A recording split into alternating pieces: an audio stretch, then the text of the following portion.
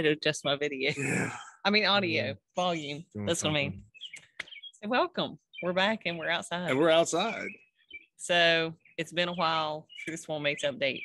Mm-hmm. So 5 weeks. Yesterday was 5 weeks since my competition. Mm-hmm. And the last Swole Mates update we did, I think, was 6 days before my competition. So we're going to try to make this one. This is me when I say we. I'm going to try to make this like a post-show, I guess, slight recap. So I'll put some stuff in here. When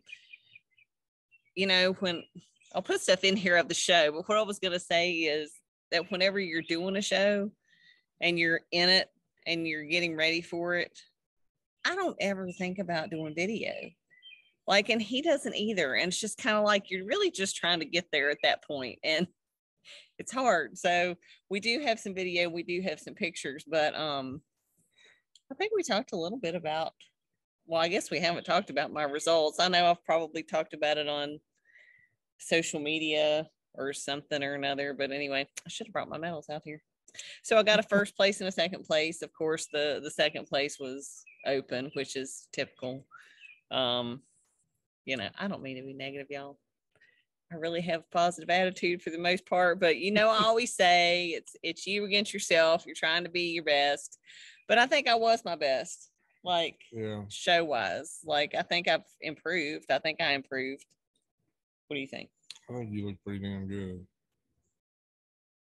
So I don't want to be like this Swole Mates update. It's just me talking. So anyway, we'll post the updates and whatnot. So right now, so it's been 5 weeks since my show. I'm probably about 5 pounds heavier than my show. So I didn't go off the deep end. I didn't because the hardest part is right after the show and probably a couple of weeks afterwards. I talked about this. I think we talked about this on the 6 days out, or we talked about it at some point, wanting to eat everything and needing a plan and all that. On the 6 days, the 6 days out one. We were talking about needing a plan for when you come out of it, because it makes it real hard.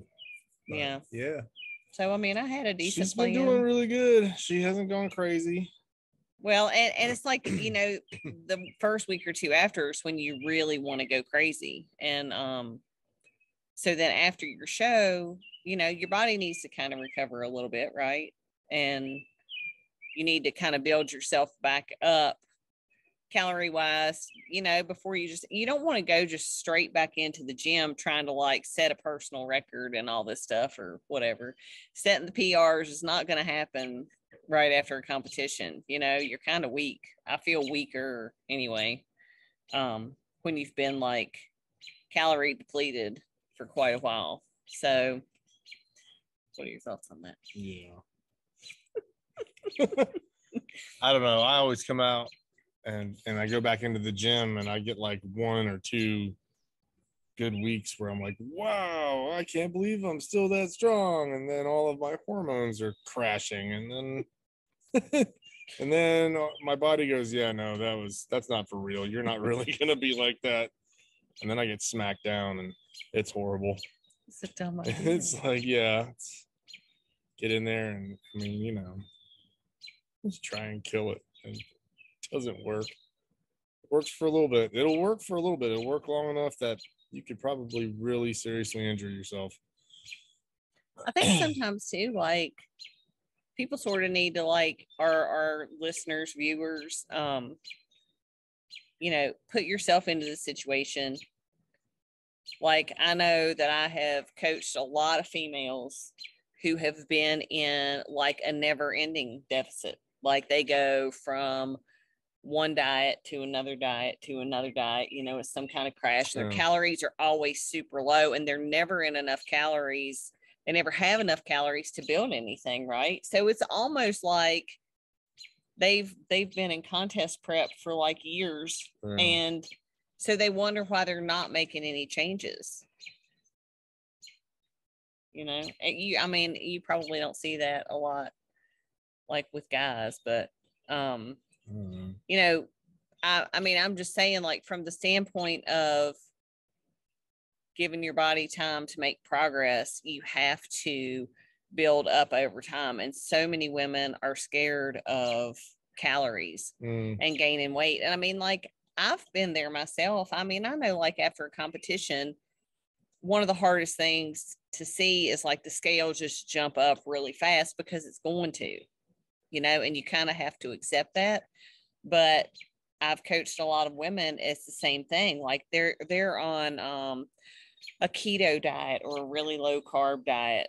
And then when they get the calories, the scale automatically jumps up from carbs. Yeah. And they freak out because the scale has gone up, but the scale is not the only indicator of what's going on. And, you know, carbs hold water. So the scale is going to go up. And you're going to pack your muscles with water and glycogen. Of course, you're going to gain weight. That's what you want, you know, people, and so many people are scared of the scale. Hate the scale. I'm like, yeah. So if the scale freaks you out, I would stay away from it. Yeah. For a little bit. On the scale. I don't get on the scale very often. I weighed myself last weekend. Okay, yeah. So we did progress pictures yesterday. And so well, he didn't weigh though, but he knew what he weighed like the week before. So we're going with that. Yeah. So we're saying like you were what, 216? 216. So 216, we did his progress. I think he looks really good. I think your progress pictures look very good. And you know, so I feel like I don't feel like I'm at the like fluffy part. Well, my posing trunks are now an extra medium, so there's a little bit of a muffin top on the. I'll put those in here too. Oh Lord, yeah, show the people me and my posing trunks. So, what do you think is the most important? So, I think it's really important for people to understand that you have to do something for long enough, consistently enough to get to where you want to be. Well, yeah, but that's what we always say. I know. But what do you think? What do you think screws people up the most? I think if you're a natural athlete, what screws you up the most is probably your freaking hormones. Well, especially as a competitor. Yeah. Like as a natural competitor. Right. It's crazy. I'm gonna be honest. I'm actually on some hormone therapy stuff now. So and what made you, I mean, explain why you got to that point. That last her son's at the door. What do you mean? What happened to what? Well, I mean, explain. So you say you're on stuff. Oh yeah. So what do you? I just feel like crap. Why? Feeling crap. Feeling like crap. Hormones were crap. So yeah, I won't be able to compete in natural organizations anymore, which kind of sucks. And I got to figure out what I'm doing because I don't look the part of, natural organizations. So that sucks, but well, I feel better. I kind of feel like though a little bit anyway. Well, I mean, it's helped for sure, but you know, it's sad. I think that like I get the whole point of natural organizations. I really do. But when you're a competitor and you have competed for years, I think there's a huge difference in just getting your hormones back to a normal level and going extreme. You know what I'm saying? Yeah. I feel like there should be some kind of, you know, I want to go mid extreme. I feel like there should be some sort of, I don't know what the word is I'm looking for, a grace of some sort of, right. You know, if there's a reason, there's a reason. And honestly, I feel like, you know what, if your hormones are tanked, like you feel like death, like if you feel like death and you need something to get you back to normal, I think it should be allowed. Yeah. I mean, well, so I was already on a hormone because I'm a type 1 diabetic, and insulin is a hormone that your body produces. So I was and already. You got questioned about that a lot. Yeah. At Well, I the got questioned. I got competitions. questioned one time about that at a competition where it was Oh, like, so only once? I thought it was yeah, every polygraph they no, asked you. Just one. no, just one on one of the polygraphs in the OCB that it was an issue. That was my first pro show, and it was I got asked about 7 times if I'd been using insulin as a like yeah, as like a one up, like as an advantage. Was I using it to my advantage? That was what I was asked. I'm like, man, anybody that wants to ask a type 1 diabetic if they're using insulin as an advantage in bodybuilding, they should just spend 1 day as a diabetic. They'd change their tune. It's ridiculous. So I mean, so anyhow, I was already on that hormone. But yeah, so you know, if you can't compete in a natural organization on hormones, like other than insulin, what are you left with? I mean, NPC, and you know, that's different. So I guess that's where I'll be going. I'll compete with her. We'll start doing competitions together again. I feel like I'm 50. And it's like how much more growth is sort of, it's really hard. Yeah. It's really, really, really hard. And as you know, I've said it before, as a female, especially as you age, it gets harder. And you can't beat the clock, people. No. If you want to do something in your life, I suggest you do it before you. It does get harder older. And harder. I mean, and every competition gets harder. And every competition gets harder to cut. It gets harder to gain muscle every year.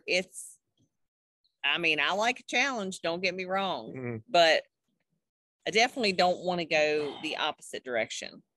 So when you think about it being a lifestyle, just know that as you age, it is going to be more challenging. It's not going to get easier. Nothing gets easier as you get older, especially not like in the bodybuilding world. Yeah. I think once you get to that age, I want to be the outlier, though. I'm sitting here like, yeah, there's a lot of like, there's a lot of like IFBB pros and stuff out there that they still look great past their 40s. I mean, and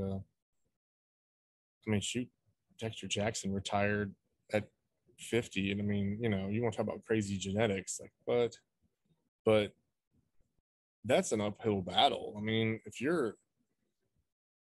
haven't been in this forever, I guess. I mean, I've only been doing this for 7 years, and you know, now I'm 42. You know, what do I? Oh, she's been doing this for forever. So I mean, I've been doing this. She's at least like got that base. Years. I'm like, I've only been doing this for 7 years. So, but we'll say, really 12 dedicated years. 6, 5 for me. I guess 5 dedicated years. Really, where I've been a bodybuilder. But so I mean, what do I hope to achieve out of this? I think that's what everybody needs to ask themselves. I guess is wherever you are in life is, what are you trying to achieve, and you know, and can it be? I'm looking at like, well, if I go compete in the NPC now, I'm gonna have to do something different. And what are my goals? You know, just to compete because I like competing. You know, what do I hope to get out of that? You know, and how far am I willing to go? Guess right. That's what everybody has to ask themselves. You're not going to beat the clock, right, baby? I'm going to beat the clock. She's going to beat the clock. See, I'm aging backwards. She's aging backwards. She's the curious case of Benjamin Buttons over here. I'm going to be like a couple years, y'all. I'm going to hit 30. Yeah. So I'm working on it anyway. So there's that. Is there anything else? So We did our updates. We did our pictures this week. I turned 7 years sober. 7 years. 7 years sober. June 1st. So which was a big win. That's a big win. That's huge, y'all. Yeah. If you want to gain in the gym, put the bottle down. That'll do it. I will tell you what, you are not going to change your physique if you don't stop. I'm going to tell you what, there's pictures of me. That was 7 years ago. There are pictures of me from 7 years ago. I look 7 years older than I do right now. The totally different body style. And I mean, I tell people you can have a drink. Yeah, we're not talking about. I'm talking like one. I didn't quit drinking like one drink, like on the weekends, or I didn't quit drinking, a beer every night. I mean, if you had one, I think that even a man, if you had, I wouldn't even say nightly though, because like daily intake. So the problem with alcohol is a lot. Okay.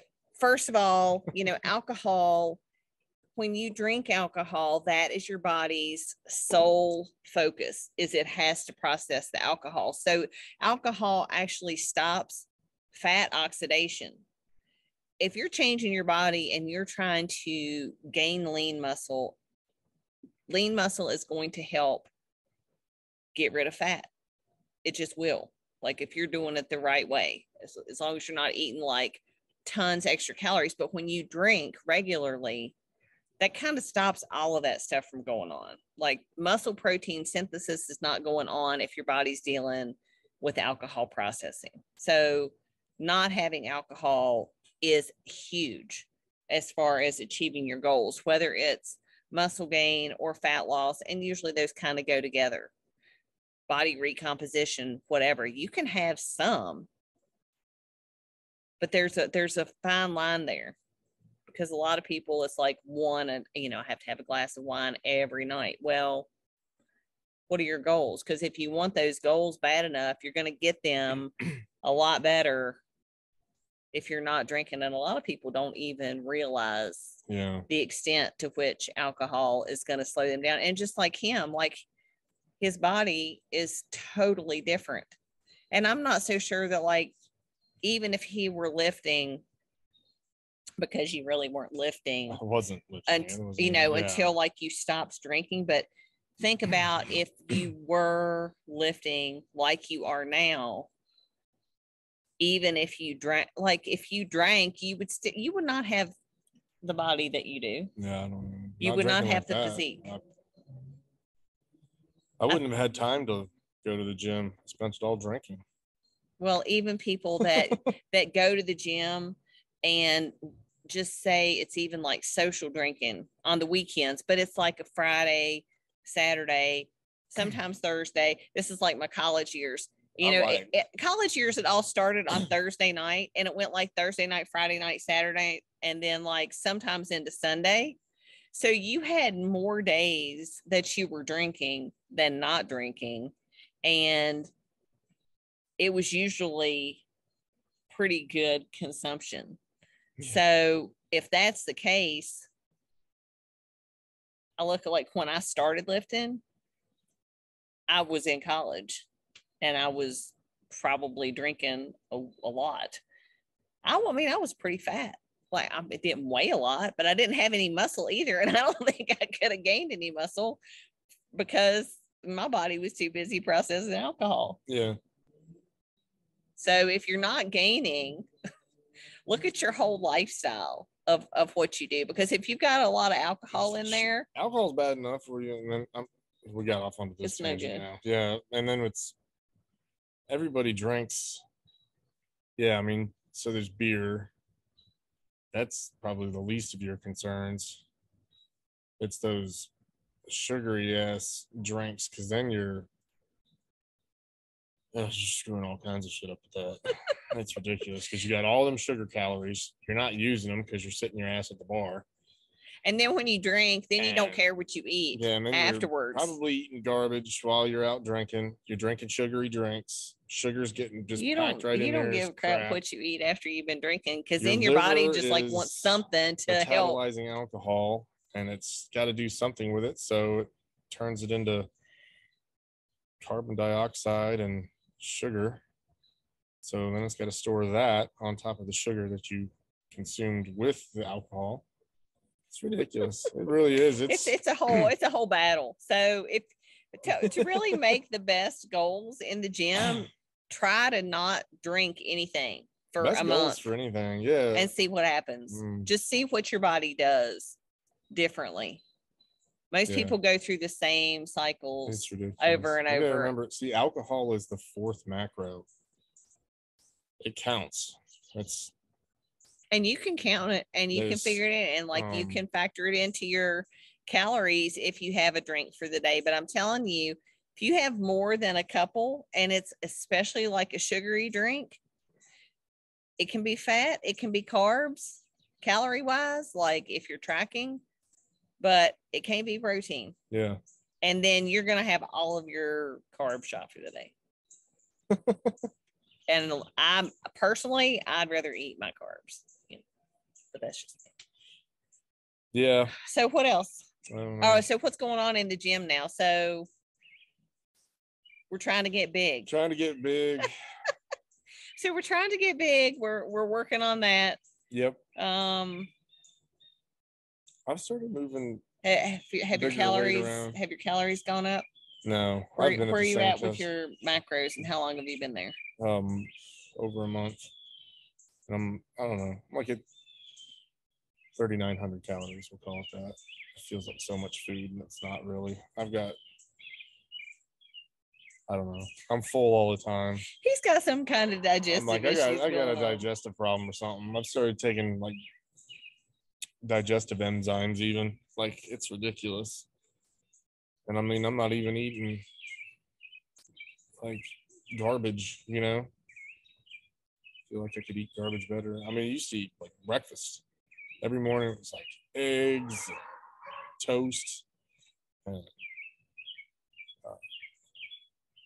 yogurt, vegetable, or like a spinach, vegetable. Yeah, I mean, spinach is a vegetable.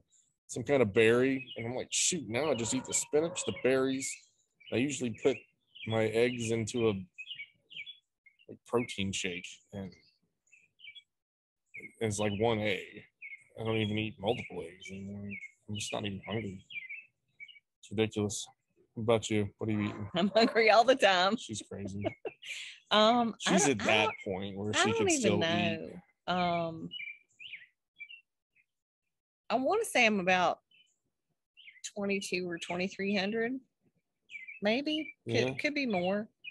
But I mean, I'm gaining on the scale. I am gaining, each week a little bit, which you don't want to gain too much too fast.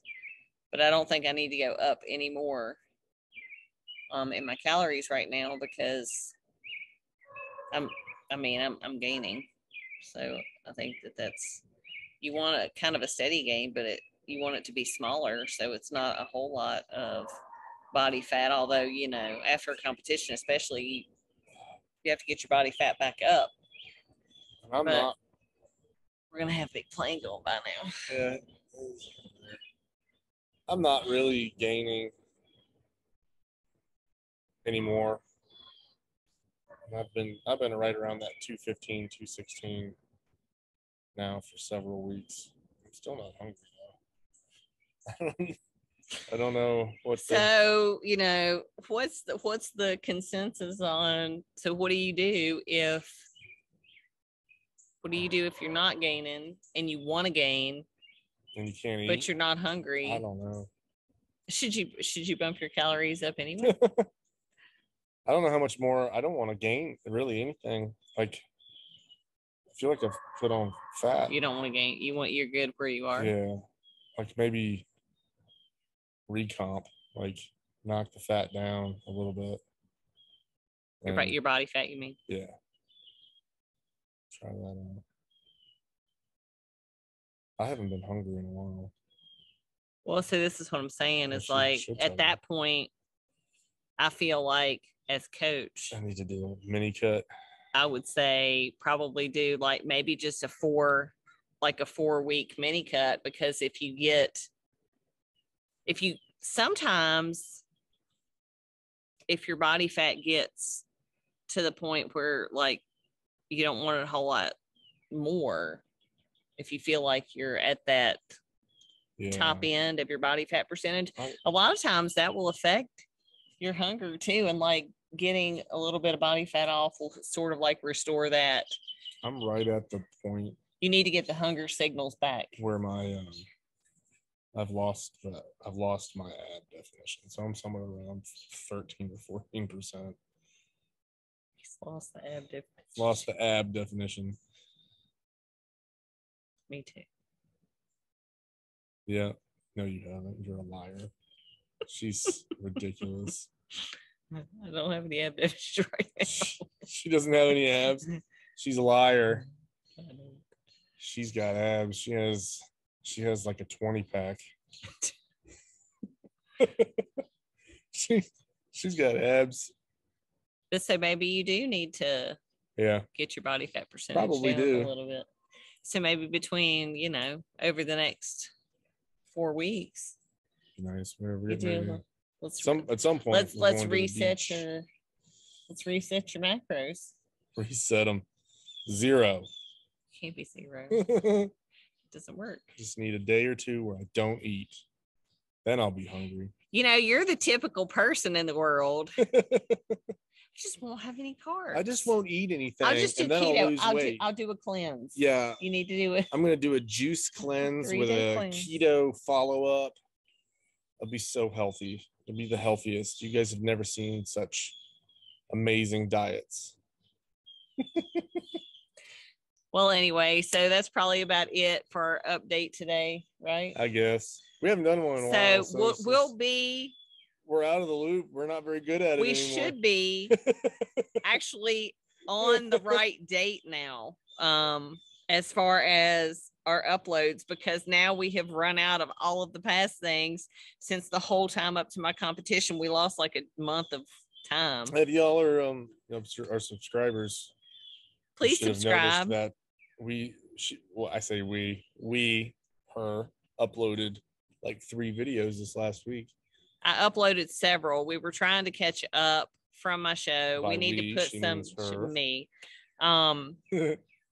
put in some show footage here, and it helps so much. It helps so much if y'all comment, if you like, if you share, subscribe if you have not. Just tell one friend. If you tell one friend and tell them to subscribe. We're a small channel. Maybe if we got more subscribers, we could get bigger. We would love to grow, and we have to have your help. So if you're here, then we know you care. So share. But thanks for being here. Caring is sharing. Right? Sharing is caring. Sharing is caring. Yeah, that's what I meant. So anyway, thank you all for being here, and we will see you on the next one. Bye. Bye.